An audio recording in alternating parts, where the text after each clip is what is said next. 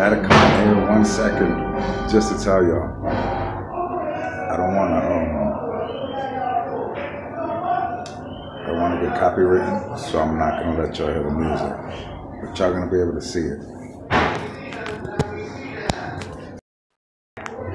It's my grandmother's 86th birthday, and we're actually on top of the 149th Street post office.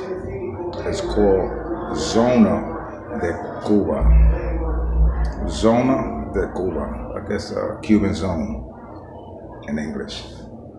I don't know why I haven't taken off my coat, but yeah, there's a lot of music going on, live band. So sorry y'all can't hear the music. I usually get seafood. Today I got oxtails. The chef came to the table, that was nice. And the oxtails are good. I'm still eating them now. Yeah. Then I got a long drive. I gotta head back up. So I'm gonna try to finish, spend a little time with my family, and hit the road. A few people went to Puerto Rico, so we just FaceTime everybody over there. And it was supposed to be a party of 15. It's actually a party of 5 or 6.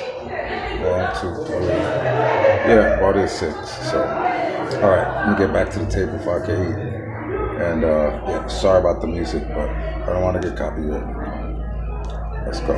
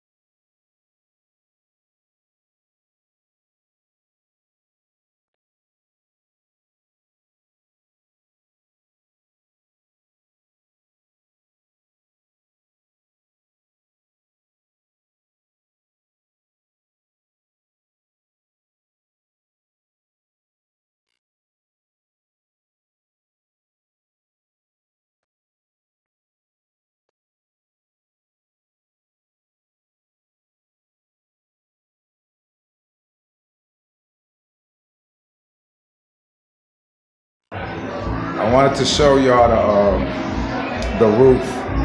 It's a little crowded, but it's nice. In the future, I'm gonna sit outside.